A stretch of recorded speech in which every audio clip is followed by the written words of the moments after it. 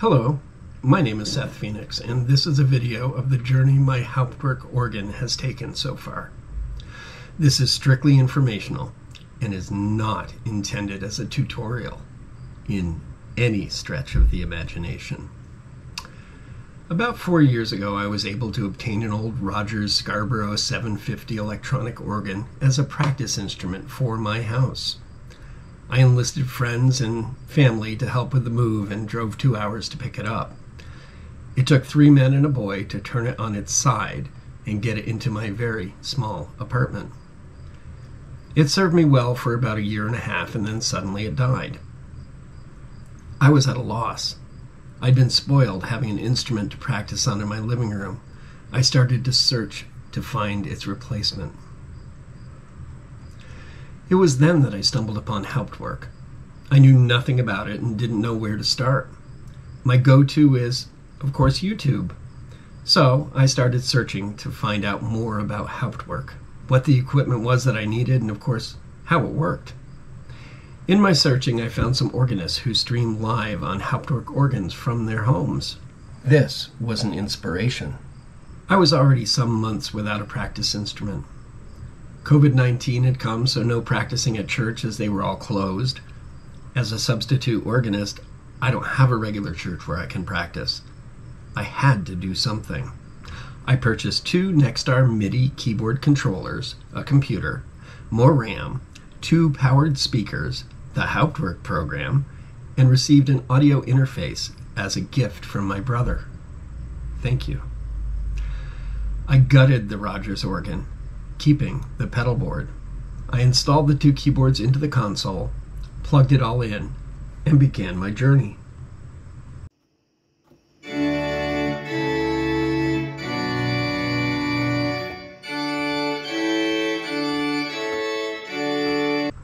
I was hooked. Hook, line, and sinker. I found Frisak from Piotr Grabowski, a 3-manual instrument, and the sample set was free. This worked quite well as I learned to operate Hauptwerk. More recently, I've been able to obtain the sample set from Milan Audio of the Salisbury Cathedral Father Willis organ, which I'm now using as my main practice instrument. I have only one monitor and it's not a touchscreen, so changing stops was a chore. I had to use the mouse. Back to YouTube again. One of the organists I'd been watching on a pretty regular basis was using something called a launch pad as an additional stop jam for his organ. Oh, Amazon, my friend, do you have such a thing? Yes, of course they did. So I cautiously purchased one of them, knowing that if it was going to work, I would buy another. It arrived. Wow, how high-tech. Of course it worked. So I immediately got another. Now, armed with physical stops that I could tap to turn on and off, I had to devise a way that I knew what stop each button represented. I made an overlay, which is working rather nicely. I still can't figure out how to get the buttons to light up when the stop is pulled. Maybe someday. You see the little red box up on the right with the dial on it? That's the gift from my brother. It's an audio interface which I'm using as my sound card, MIDI input, and speaker output, as well as volume control. So, to recap, I have 2 manuals, 2 stop jams, a free organ sample set, Hauptwerk to run it, and some beefy studio speakers to rattle the dishes in the cupboard. But there was a piece of this missing: the pedals. I had to figure out how to make them operate with a MIDI system. I knew there were places I could get MIDI stuff for organs, and I started my internet search. Yes, I said MIDI stuff. My knowledge of anything outside of mechanical instruments is very limited. I found a company in Canada called MIDIworks and purchased a string of reed switches to change the existing pedal board from analog to MIDI. I installed these with the help of my brother. Then the pedals were able to talk to the Hauptwerk program. I now had a 2-manual and pedal instrument. Now that the pedals were working, I thought it prudent that I string some white Christmas lights so I could see them. That's all well and good, but every organist knows that you don't put any undue pressure on the pedal board. Whoops. I laid on it. My thinking was that the more pedals I was on, the better my weight would be distributed. How wrong I was. I heard the snap. The wood that the fulcrum for the pedal sits on had broken.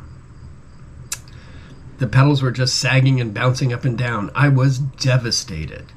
I dismantled the pedals and forced the broken piece back into place and locked it there with 3 large bolts. They were as good as new. Oh yes, somewhere along here I started my sock collection. As I learned Hauptwerk, I was finding more and more that the program could do. I found the stepper setting. Really didn't know what this was, as the organs that I play are old tracker action instruments with no electronic presets.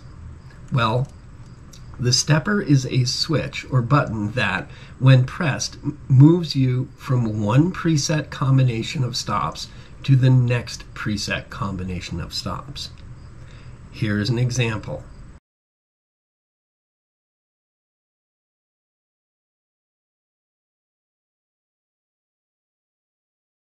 You become your own registrant at the touch of a button.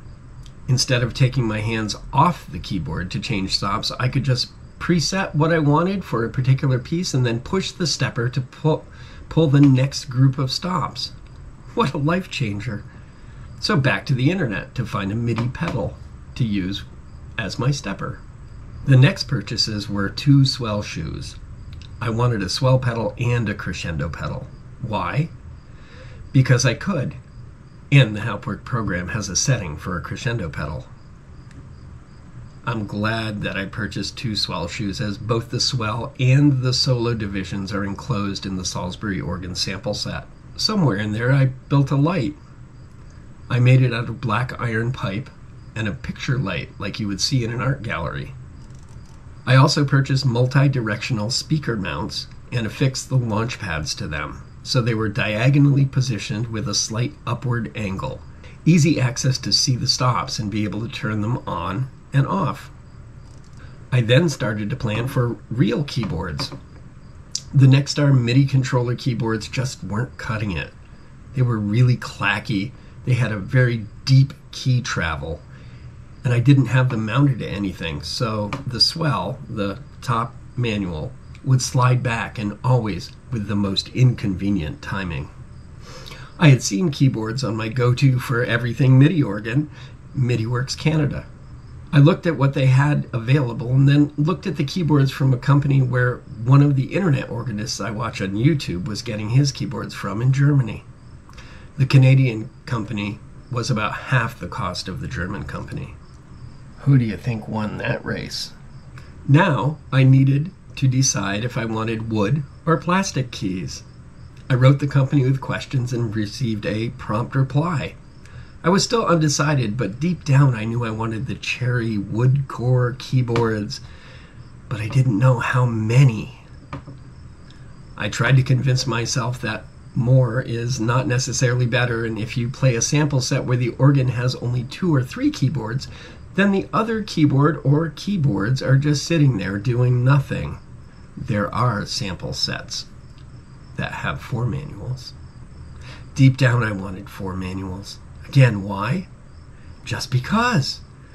I knew what I wanted, I knew what I could afford, and I was lamenting the fact that I was probably going to end up with 3 manuals.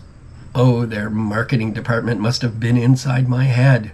You've heard the saying that good things come to those who wait. February rolled around and I received an email that the company in Canada was having a sale on the cherry wood keyboards. Remember I said I liked those? They were at the top of my list. Their February sale was buy 3 of the cherry wood keyboards, get 1 free. So I ordered the keyboards. They were spectacular. I got them home, and in my haste, I assembled all 4 manuals, but found the case would need a major overhaul to accommodate all 4. So for the time being, I installed 2. The installation of all 4 manuals was easy, but prepping for the installation took a lot of time. I needed to modify the existing organ case. The modification and installation took 12 hours. Here, you see the music light is reinstalled and the back of the keyboards. This is the completed keyboard installation and the organ as it is to date. I have more bits and pieces on my project list. Piston rails and key slips for under the keyboards, key cheeks to finish the sides of the keyboards, MIDI toe pistons, and also I want to connect the lights and the power to their own designated switches. I would also like to hide the computer, although the power button needs to be accessible. This has been a tour of my Hauptwerk organ. I hope you've enjoyed watching and now have an understanding what a labor of love this instrument is for me. Thank you.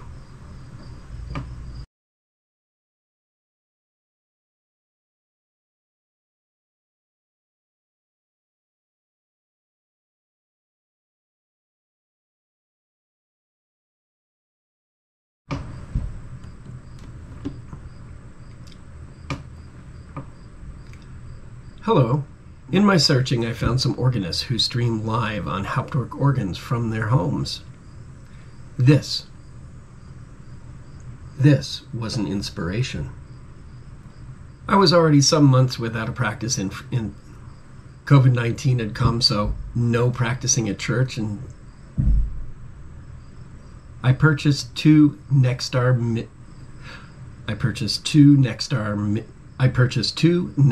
MIDI. I have only one monitor, and it's not a touchscreen, so changing stops was one of the organists I'd been watching on a launch pad as an additional stop jam for his organ. I have only one monitor and some beefy studio speakers to rattle the dishes in the cupboard. But then the pedals were able to talk to the Hauptwerk program.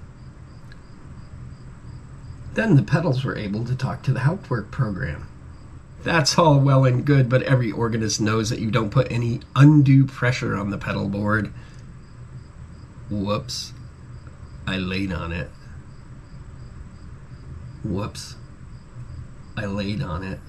I heard the snap. The wood that the fulcrum for the pedal. You become your own registrant at the touch of a button. Instead of taking my hands off the keyboards to change stops, I could just push a easy access to C and the stops anything, so the swell, the top manual, would slide back and always at the most.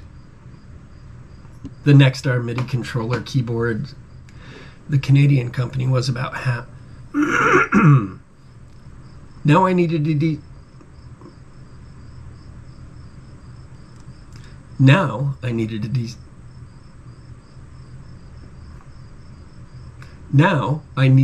to decide if I wanted wood or plastic keys. They were spectacular. I got them home, and in my haste,